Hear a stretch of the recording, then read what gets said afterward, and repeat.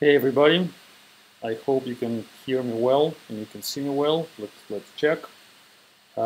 This is the webinar number 45 about object-oriented programming. I'm going to ask in the chat whether they can see me right now. It's live, so we're going to record right now, and it's going to stay on YouTube for forever. I do these webinars every month, as you know. They're all about object-oriented programming. I've done 44 before. This is 45. We're going to talk about immutability in object-oriented programming and how it works and how it doesn't work. I'll show you a few practical examples, actually 4 practical examples, and then we will compare them, and then I hope that will help you understand immutability better and object-oriented programming better. So can you hear me? Can you see me? Can you say that? Yeah, okay. Its sound has some noise, so let me check the noise. I think it should be okay now. The microphone is here. Okay, anyway, there shouldn't be any noise, I guess. Anyway, you can hear me.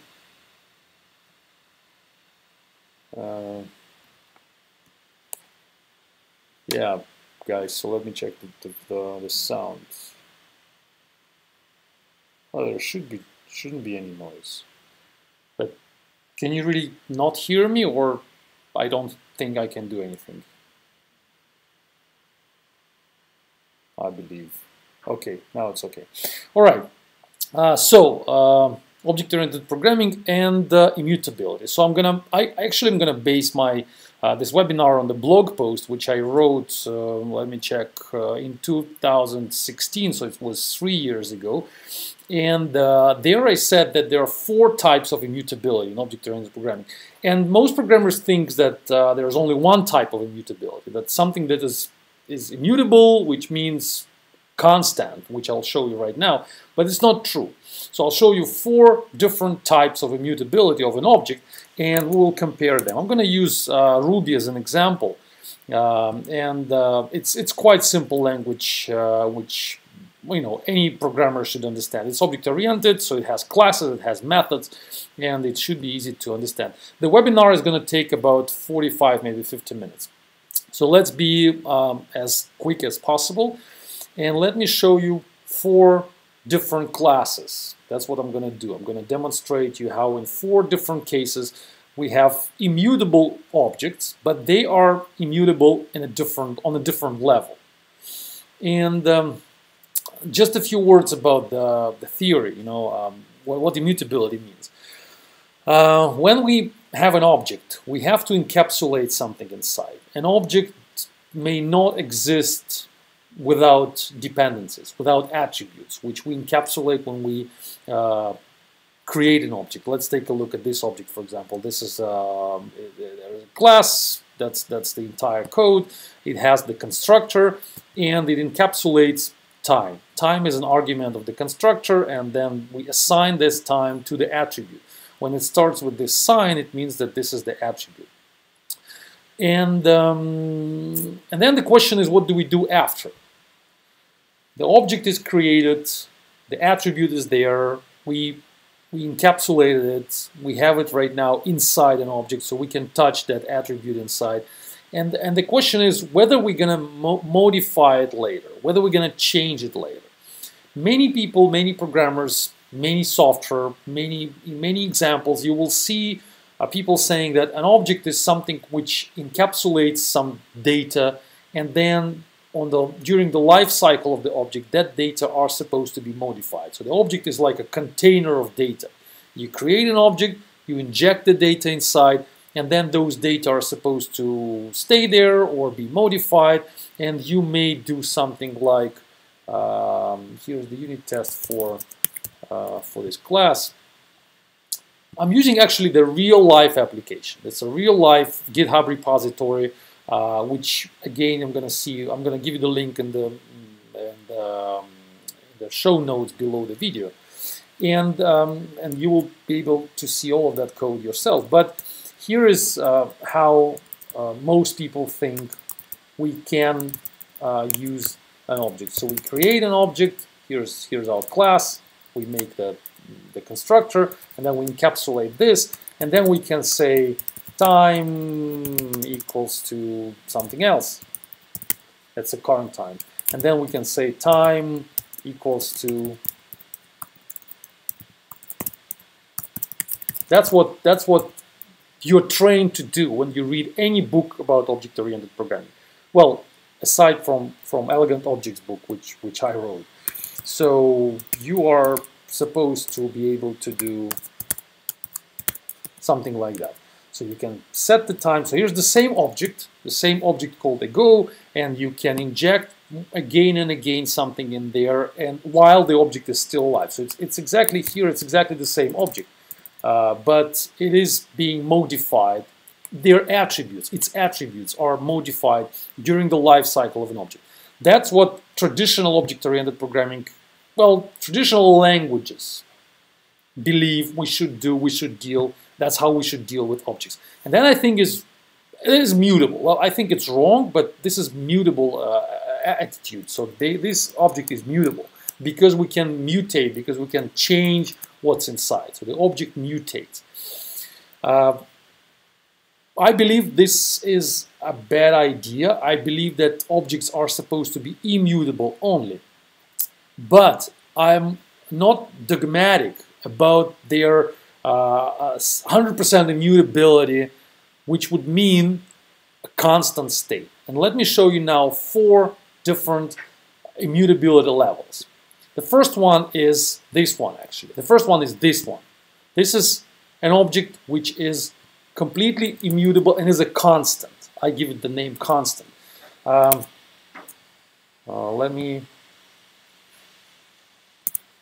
me show you how it works.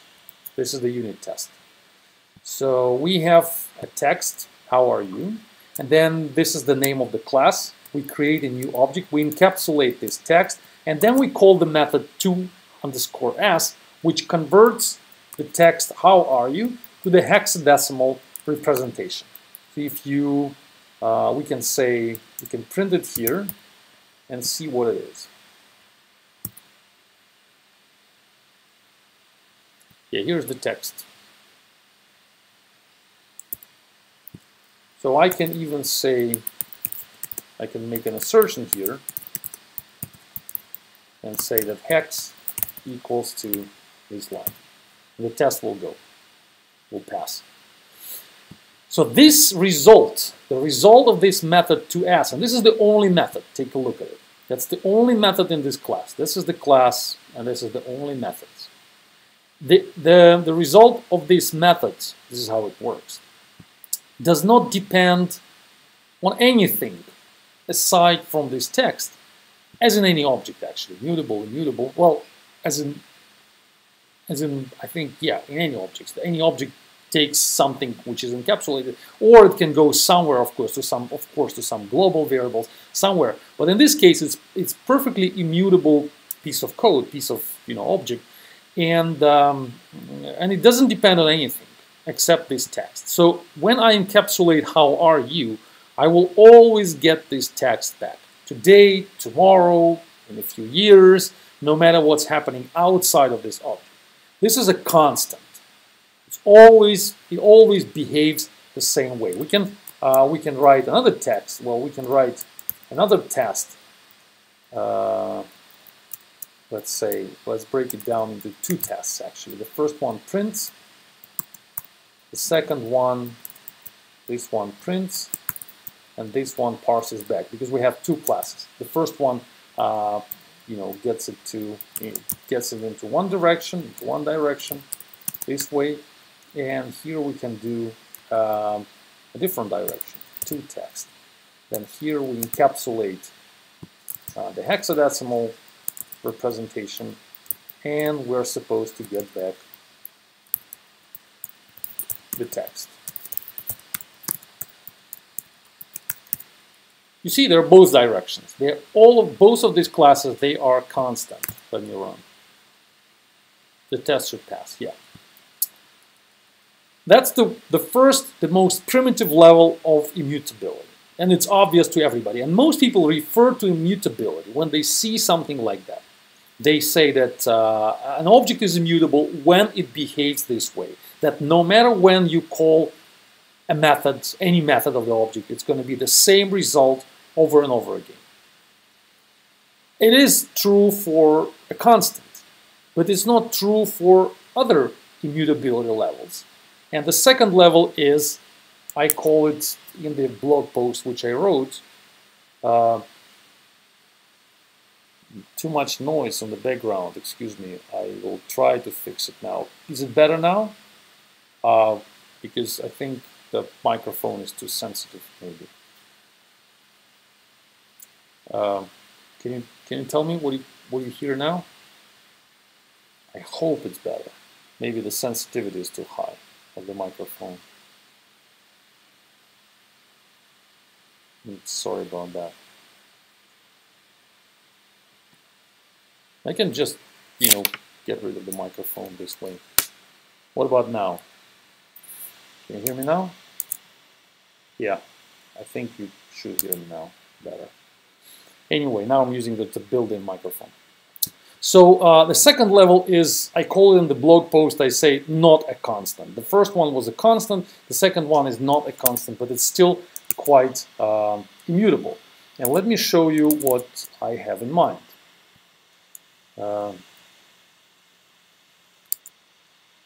Let me show you what I have in mind. Okay, the sound is better now. Here's the next level. Let's take a look at this class. It encapsulates the time, some time on the time scale, some time. And then it converts it to a text which says 1 day ago, or a second ago, or a month ago, or a year ago, something like that. So let's take a look at the unit test. So first of all, we say ago, that's the name of the class, and then we encapsulate time, and then if I say ago, if I convert it to s, then it's going to say just now, because the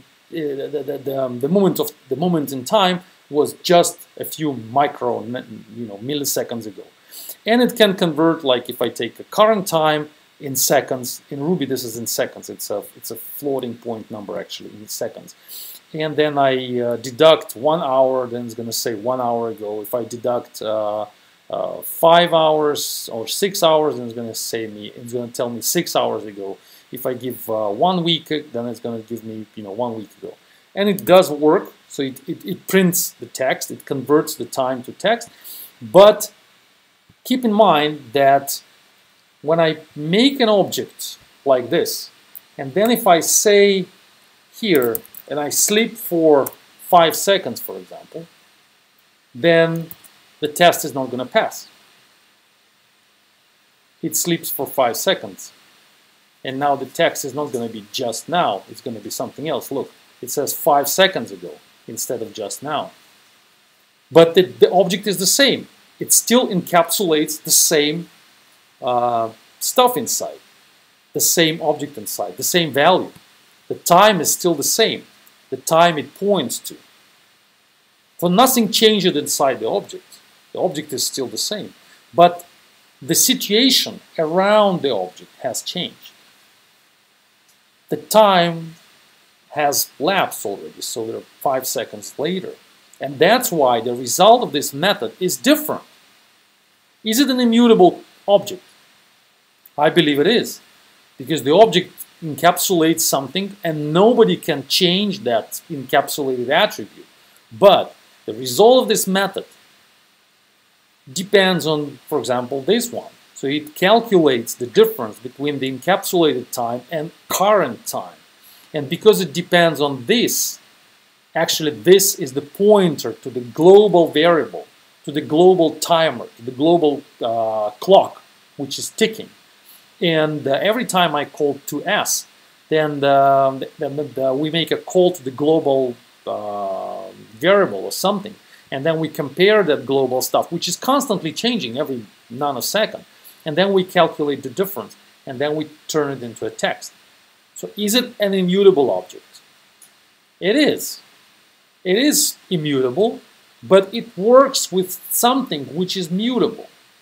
It works with something which is located somewhere on a global territory, somewhere. and is mutable. And that's why every time I call to S, I actually may expect different things. And actually this unit test, if you look at it, like, you know, if you be really precise about the quality of unit testing, then you would say that this is not a good unit test, because this unit test assumes that the execution of these two lines will be fast enough that the method toS will say just now. But if I run this test on a very slow computer, which will execute this one and then sleep for a second for some reason, maybe the server is busy, or for some reason, you know, you may run it on a very slow computer, then the test is going to break. Even 1 second is going to break the test. Let's take a look. See? It says 1 second ago, and here it says just now. Let's sleep for a fraction of a second and see what's happening. No, now it works. Because the precision of this method inside, of course, of this between, of this library, which is not mine, the library which calculates the difference is not precise enough. So it just takes, you know, just understands, it doesn't pay attention to milliseconds or microseconds. But if that library would be more precise, for, you know, for the business reason, because we don't need more precise, but in general, it may happen that it may be more precise, then the unit test would not be a good unit test. Something else would need to happen. For example, I don't know, I would need to mock this stuff somehow, maybe mock this global dependency to make sure that actually the difference of these times are exactly the zero when we run the test, because here I assume that the difference is zero. But my point is that this class is immutable. I believe so because it does not allow anyone to change its attributes. It doesn't allow anyone to modify the attributes. Whatever is encapsulated stays with the object forever. So you cannot say a go.time, you cannot do that. I don't know, zero. It's not possible. It is a mutable class. So that's the second level of immutability. It's not constant because the method returns different things all the time. But it is immutable. It's a good design. I believe so. Let's go to the next level, the third level, which in the blog post, I called a represented mutability. The represented mutability is this one. The class is called owner. Let's take a look what's happening in this class. Actually, it is close to the previous one, but more obvious that it represents something that is mutable. Look, it is a object which encapsulates two things: login and PGSQL. In Ruby, you can use this semicolons in order to make it possible to provide the attributes by their names, not just consequentially like you do in C++ and Java, but you can call them like this. You can say owner new and then say logging equals to this PGSQL, so you can change the order of them. You can provide them in different order, and it's going to work. It's quite convenient, I think. So you encapsulate two things. You encapsulate what's the logging of the owner of the account and what is the Postgres library, which has the data. And then the method called months. Months means tell us the monthly statistics of this account owner. So make an account owner. Here's the unit test. First we create the random owner, the random account name, and then we say, okay, there is the class which points to the owner and to the test PGSQL. So this is the pool, the connection pool to the test server, not the real one. And then for the sake of testing, we create a new list. This library, this application we're talking about is called Maillanes, and it's an online manager of mailing lists. So we create a mailing list, we make lists, and then we add a new list. So we get a list, that's an object, and then we create a collection of recipients, so who are in this list, and then we 3 times we add 3 different recipients. We say, like, users who are in the list, and we do it 3 times, and then we say, okay, owner, give me the statistics, your monthly statistics. Here we can say source. Let's make it good. Source. Yeah, and we need the source is something like random, I don't know. That's a source, some temporary source. And then we say, okay, owner, give me the data of what's in your, what's the monthly statistics. And then we assert that data, the first line of the data, it's a collection, it's an array of associated arrays, array of, let's put them, let's say, not, yeah, array of arrays. And then we check what's the total, and the total has to be 3. Just we added three lines, so it's going to be 3. So what's happening in these methods? The object owner points to 2 things, encapsulates 2 things, the login and the database.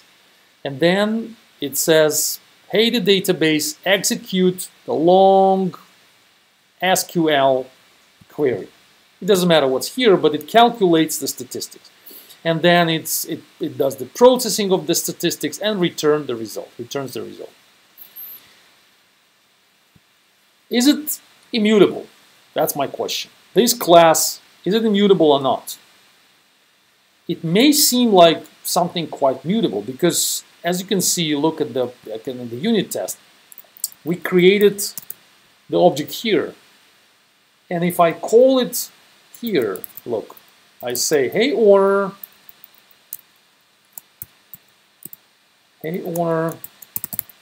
let's do the source here. Hey, owner, give me your monthly statistics. We need to provide the source here. And it's gonna be, count is gonna be, yeah, let's say count. So how many lines do you have there? And it's gonna be 0. Because there's nothing, we just created it. So let's run it to make sure it works. Yeah, it works. So let's see what happens. First of all, we do exactly here. Look, I just created the owner, and here runs the SQL query. Boom, boom, boom, 0 milliseconds. It returns 0, it returns nothing. So there is nothing in the database for this owner. It's empty. And then we do some manipulations with something which the owner doesn't see. We manipulate with the database. We put some data, we inject, look, we do insert, we do insert, we do some operations here. We insert something, and then here happens another request of the same, the same long request, which happens here.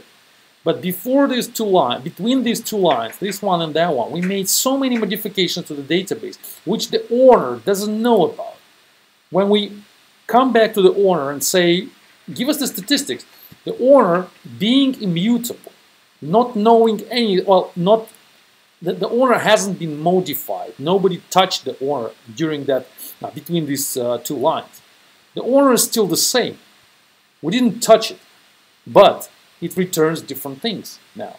Is it immutable? I think it is, because the object is not modified. The object still points to the same login, to the same database. But when we ask what's going on there, it goes to something very mutable.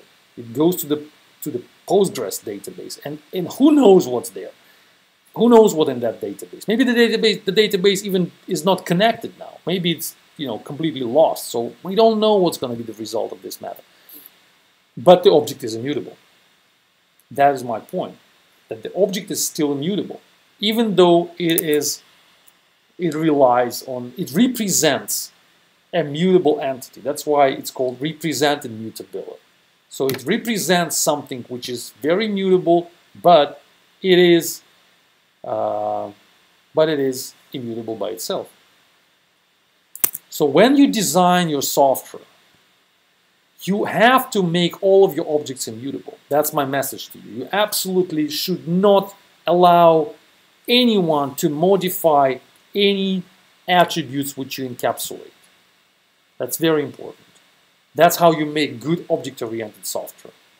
That's what I said multiple times in my book, on my blog. I actually checked today that I wrote 6 blog posts discussing immutability over the last 5 years. And they're discussing immutability from different angles. There's one blog post saying that objects have to be immutable, another one saying that immutability have different gradients, and there's a blog post explaining how immutability helps you make the software better. So I would recommend you check all 6 of them. They are in the text below this video. But everywhere I'm saying that a good object-oriented code, just object-oriented code, has to have only objects which are not mutable. It shouldn't be possible to do this. Absolutely not. That's wrong. That's terrible. Wrong. You should not allow anyone to change the dependency which your objects are relying on. That would be a terrible story, because if you do that, well, you can read multiple articles why it should be this way. But if you do it this way, then you cannot rely on the object here anymore, because you don't know whether it's the same owner or it already is something else. If you want another owner, you do it this way instead. You want Jeff? Okay, you do Jeff. That's a different owner. Then you create a new object which points to a different direction, which directs you to, which relies on different dependencies. That's how you do it. But you never, ever touch that object, tell the object to work with different dependencies, with different attributes. But what happens with the things the object points to? It's okay if they're mutable, like in this case. And now we're getting closer to the 4th level of immutability. The most interesting, the most complex, the most controversial, because it may look like mutability for you, but it is still immutability. And here's the practical example. Let me show you the recipient. So we have an object which is called the recipient of the email. So it's somebody who is in the list, somebody who just subscribed to my mailing list on the blog. Actually, I'm using this application. It's a real-life web application where I'm maintaining all of my subscribers to my blog. So when you go to the blog, you fill the form, you want to be subscribed, you just click the button, and your email gets here, and a class recipient is created for you. And then in this recipient, we encapsulate just 3 things. The first one is ID, the ID of the recipient. Again, the direction to the database, the Postgres database, and then the hash. That's what's interesting. That's what makes this class interesting. I guess some of you may already know what this hash is for, but let me explain. So first of all, and what we do here is that we just the ID is coming in, I encapsulate it. The PGSQL coming in, it just gets in. And then the hash is coming in, and I'm doing this dump. So what is this for?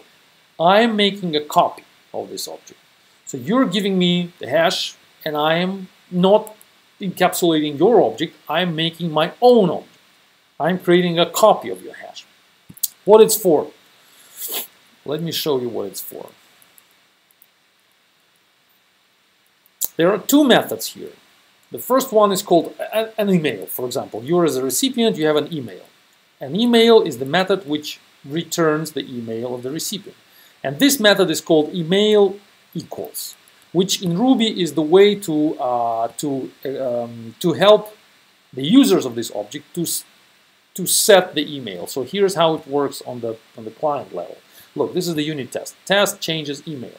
So we create again the owner of the account, and then we create a list, and then we create recipients like we did before, and then we say recipients add this temporary the recipient with this temporary email, and then we say recipient.email equals after.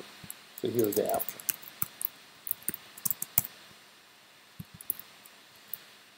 So when I'm doing this recipient.email equals, then actually Ruby is calling this method.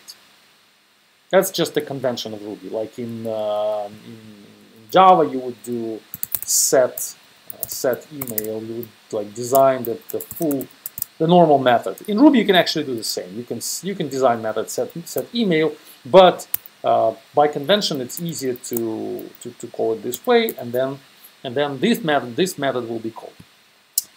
So they look like getters and setters, you may say. This is the getter, and this is the setter. They look like on the surface. What happens inside? Let's take a look. Here, when I'm trying to get the email out of the recipient, I'm going to the database and I'm saying select email from recipient where ID equals $1, and then I provide the attribute, the ID of the recipient.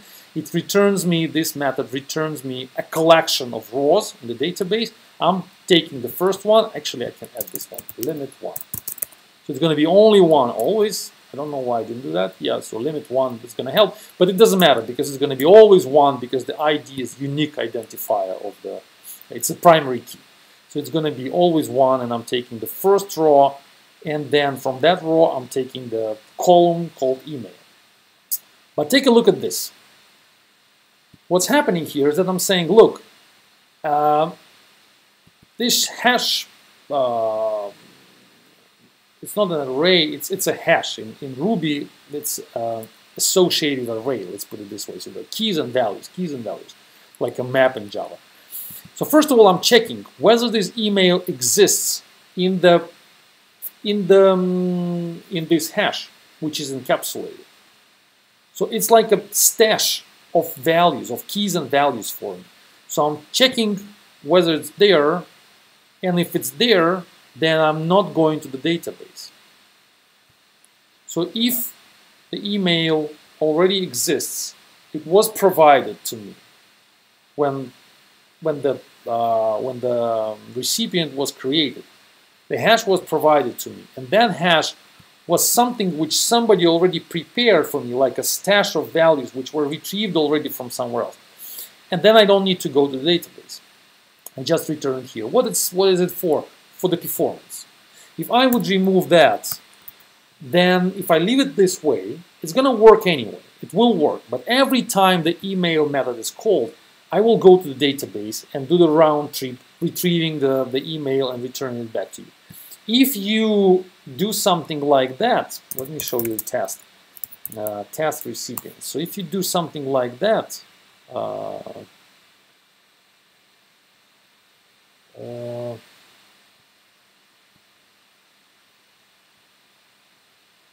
yeah, if I do recipients, for example, I want to get the full list. Okay, you don't need to see the code, but I'll just explain.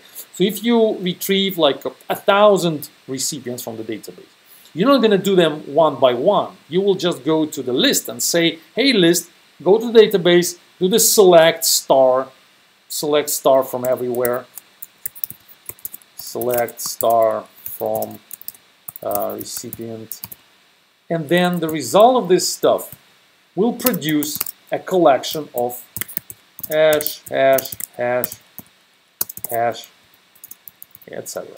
And then what will happen is that for each of these hash will be something like this created. 1,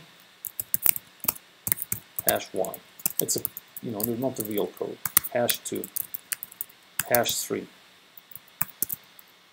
So you will receive a collection of objects, and each of those objects will have the hash, which already we managed to retrieve from the database. It's optimization. It's optimization for performance. Because if I don't do that, if I just return you this stuff, and I'll give you like 1,000 of those objects, you will go and say email from here, email from there, email from there, and you will make 1,000 requests. The first one will retrieve everything, but then you will make 1,000 more, which is absolutely not acceptable. We already have the data. So in order to optimize that, I provide the hash here. And that's why the code, I lost that piece. And that's why, you see, I'm doing it for many other cases. And that's why when you check the email, I'm saying this. When you get the email, I'm checking whether the hash is, whether we have that in the hash. And but the question is, why can't I just remove this? right? And just say whatever, just return the email. It's in the hash already. Why do I need to go to the database? And here comes the mutability. Immutability, mutability. We go to this method, email equals. You can retrieve those recipients from the database, R1 for example, R2, they will come to you, R3. And then you can say R1 email equals to hello something. When you do this, when you ask the object to change the email, you will jump into this method and see what happens. You're going to update the recipient, set email to the new value of where the ID equals to the ID. So the email will go to the first, substitution. The second one is going to be the ID, and then, boom, we say hash equals to empty. So we clean up what's inside. We clean up the buffer. We remove the buffer. We can actually say, we can actually do something like this. Email if hash, I think it's like this. So remove the email if the email was there. But, to make it easier, to make it simpler, I'm just doing this. Just remove everything. Email, whatever it was there. I just clean up the whole stash. And it's empty now. And then if it's empty, when you will get back to r1.email, when you ask for the email, you're gonna get the select. So this one, when you ask r1 email, this one is gonna be from stash, from the hash attribute, from here. Then you change it, and then when you call it again, asking for the email, it's gonna be the select. And if you ask again, it's going to be the select again. Again and again and again. But this scenario is really, really rare. I mean, this multiple calls for the same object for the select, and that's why I'm not doing actually. It's possible to do this, for example. Email equals to email. So I can stash it, but that will, require more thinking about whether you are well, I don't think exactly why I'm not doing this. I don't know. I'm just cleaning this whole thing. It doesn't matter for this discussion.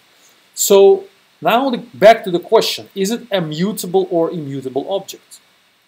That's my main question to you. So whether this recipient with these two methods, email and email, is actually mutable or immutable. Does it allow any user from the outside to change the attributes which are which actually constitute the identity of this object? The recipient is a pair of ID and the database. This stuff which is coming in is not a part of the identity of the object. It is not even, you see, I'm not even pointing to where it's coming from. I'm making a copy. So this stuff is a local internal buffer, which I am using as a place in memory where I can store my temporary data, which help me to work faster, to respond to your queries faster. But this is not, let's put it this way, this is not my attribute.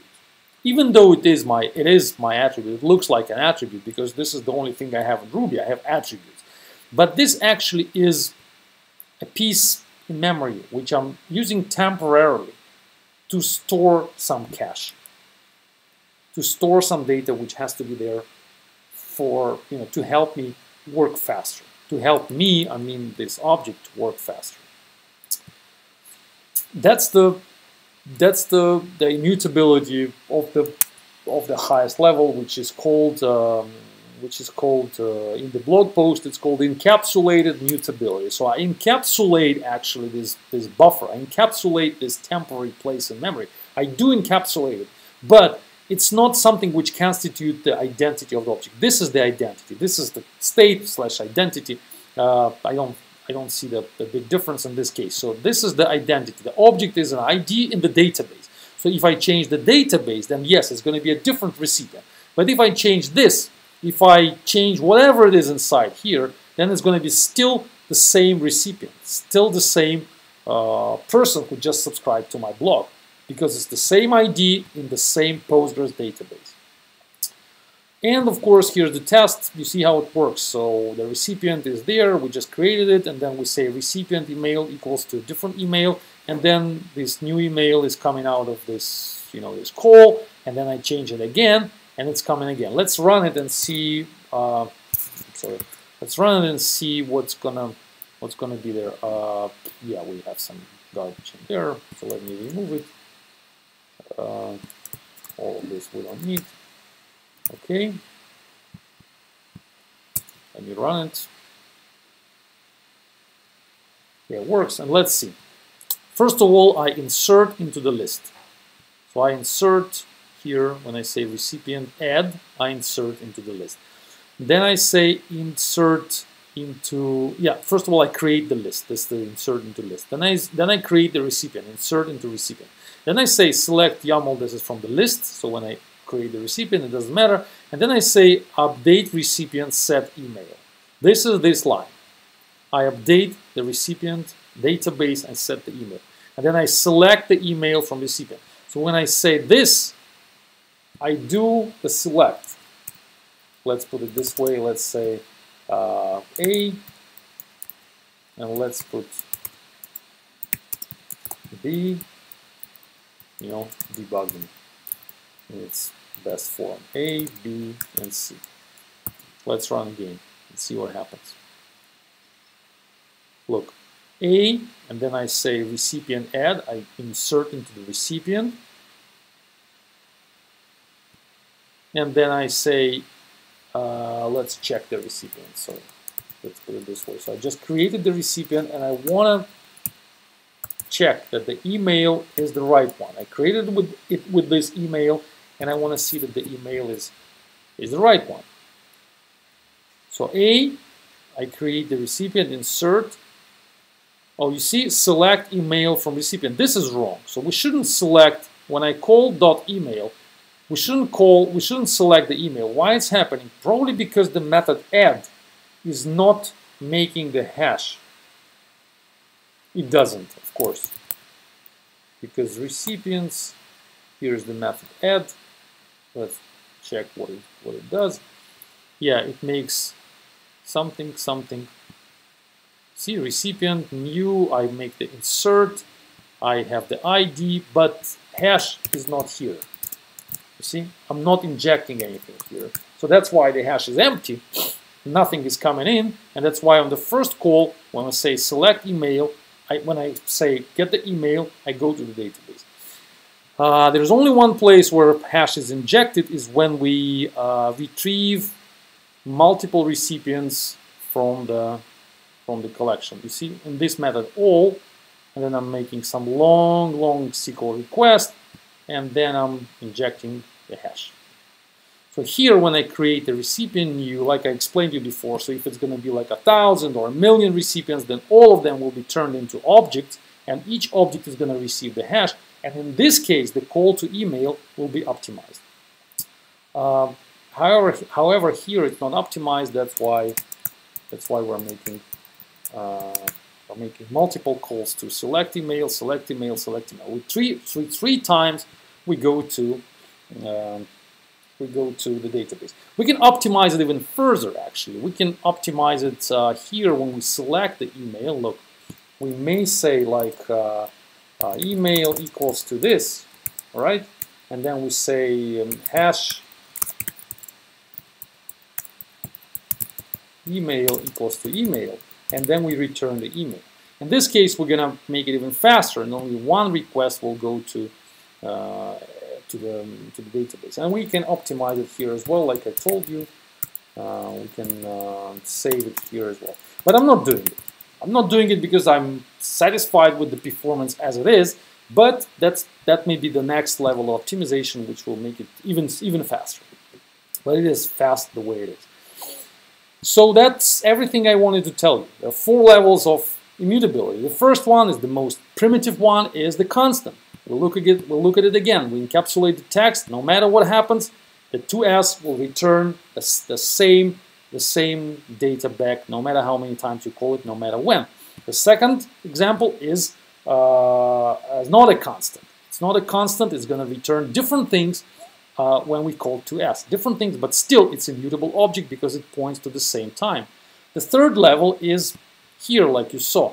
So we encapsulate logging, we encapsulate the database, and then we call it, and every time it may return different things because it depends on a really mutable stuff outside.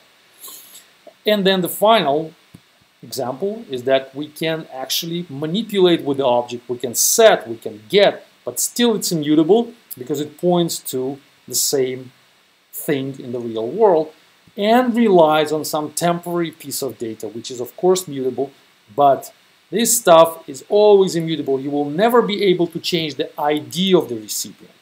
If it's the recipient, if it's me, it's me. If it's Jeff, it's Jeff. You will never be able to create Jeff and then change the ID of that recipient. That's all. That's all I wanted to demonstrate. Now let me check your questions.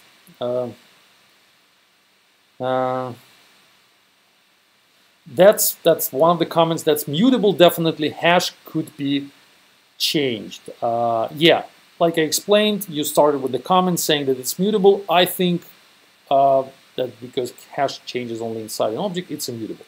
Yeah, like I explained, the hash is something which stays in the object, which only the object knows about, and that's why it's that's immutable object for the outside, because it doesn't change the stuff it is loyal to, like the ID of the database.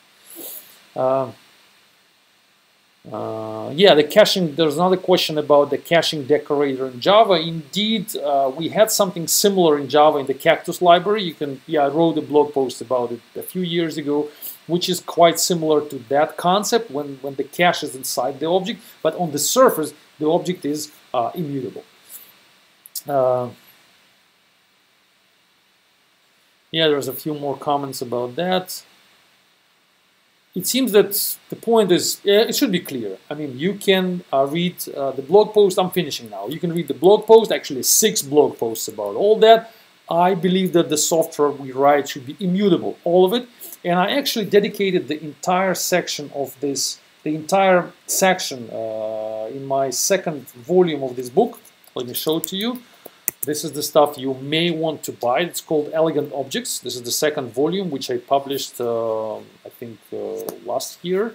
And there's an entire section in this book which is about this immutability problem, which explains this everything I said here. It's called Gradients of Immutability, section 5.8. So you can buy the book. You may find it interesting. Try to make your software immutable always, not as much as you can, but always. Every time you look at the object and you want to change one of the attributes which are encapsulated and which are not an internal cache, which is not something which only the object needs inside, then you're doing something very wrong, and the consequences will be only bad for you in the future. The question is when the Elegant Objects volume number 3 is coming. That's a good question, and I just started to work on it, and I created just a few sections, and then I put it on pause, and I'm working right now on another book which is called Junior Objects. That's going to be the book for junior programmers, actually for people who even maybe not programmers at all, they're just thinking about becoming programmers. And this book will be like a prequel for the Elegant Objects series of books. Elegant Objects, we're going to see volume 1, volume 2, volume 3, it's going to be volume 4 in the future. But Junior Objects is just one piece, one work, one book, which like explains very fundamental things for object-oriented programmers, starting from explaining what the computer is, what is the hardware, what's the software, what's the difference. It's quite an interesting book because it covers like everything, starting from the byte and bit and what is the hardware, and then finishing with the encapsulation and polymorphism and all that stuff. So I think it's going to be an interesting book. So if you want to be one of the reviewers of the book, then you can actually fill the form and volunteer to become a reviewer. As you know, I always select people from the community, about 8 to 10 people, and they will review the book and be in the book in the acknowledgement section. Already over 60 people submitted their applications, so that's quite a competition. But don't hesitate, don't be shy. Submit it. The form is in the blog, so find my blog, click the books, and then you will see the junior objects. About the Elegant Objects Volume 3, I think it's quite difficult. It's probably going to be the most complex book I've written, because the Volume 1 was quite easy for me to write. I spent maybe less than 2 months to write it, and I was writing it only on weekends. The Volume 2, I spent like half a year or so. It was more complex because the subjects and the topics there were. I had to spend more time to create the larger pieces of code, to think more. And Volume 3, that's going to be even more difficult, because there I will have to give you real practical examples, like best practices. I don't know, some design patterns which I have to not invent, but I have to find in my real life and put into the book. So the book will have large pieces of code. It's going to be large, big blocks of code demonstrating how you can implement this and that. It's going to be interesting, but difficult to write. So that's it. Thanks for asking. Thanks for buying the book. You will definitely enjoy reading it. See you next Wednesday. It's not next Wednesday, sorry. We have these webinars every month on the first Wednesday of the month at 11 in the morning Pacific time. Stay tuned. Subscribe to my Twitter. That's where I post the news. Subscribe to Telegram channel, and enjoy your coding. Thank you very much. That's it. Bye-bye.